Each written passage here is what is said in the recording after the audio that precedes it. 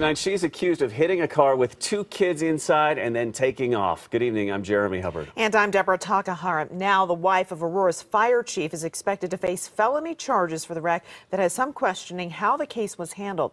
Fox 31 Denver's Mark Meredith is live off Yale Avenue in Aurora with new information about what may have contributed to the crash. Mark? Deb, it was about 8:30 last night that a driver of an SUV slammed into another car here at this intersection. Tonight, we know the driver of that SUV was the wife of Aurora's fire chief.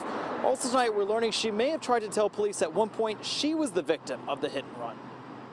She's not charged yet, but Aurora police say Adrian Garcia will likely face a felony after allegedly crashing into a car here at Yale and Peoria, then taking off while a witness followed her, calling 911. Unconscious but is breathing. Police radio traffic helped set the scene from Wednesday night. While 2 kids were hurt in the car wreck, one seriously, police say Mrs. Garcia kept driving, eventually calling her husband, Aurora's fire chief, who then called 911 on his wife's behalf.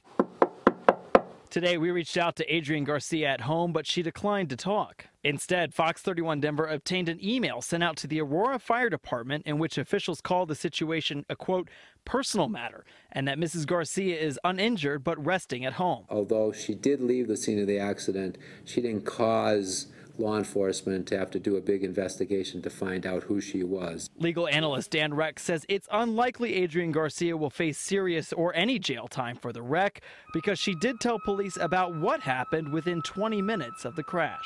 They will be hard on her, but they will realize that she quickly made things right.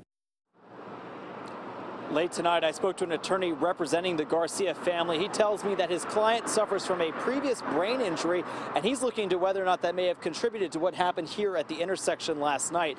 Also kind of interesting, we've learned that Aurora police did not conduct any sort of field sobriety test when they met up with Adrian Garcia. We asked police about that, but they say this is simply an open investigation and they couldn't comment further. Reporting live in Aurora, Mark Meredith, Fox 30.